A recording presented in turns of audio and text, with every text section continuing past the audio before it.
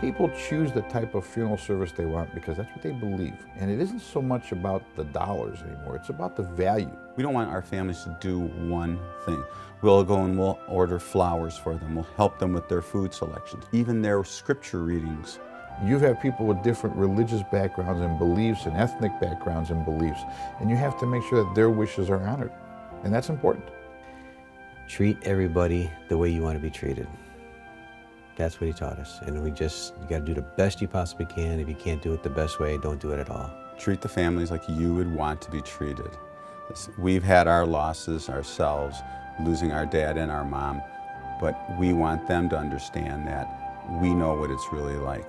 Ripepi Sons Funeral Homes. Make sure it's Bagley Road in Middleburg Heights or Fulton Road in Cleveland. There is a difference.